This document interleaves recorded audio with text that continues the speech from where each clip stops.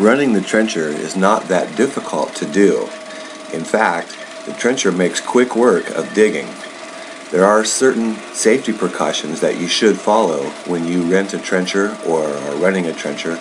Number one is call and get those utilities underground located. Not only is it the law, but it will save you a lot of headache and grief. Here I've slowed down the video to show our trencher cutting through an old sidewalk that was buried underground. You can see the trencher is very powerful. Here's a rock that the chain has pulled out of the ground. Notice that front wheel, it's way up out of the ground. Be very careful when running your trencher. There are different chains available if you're renting a trencher.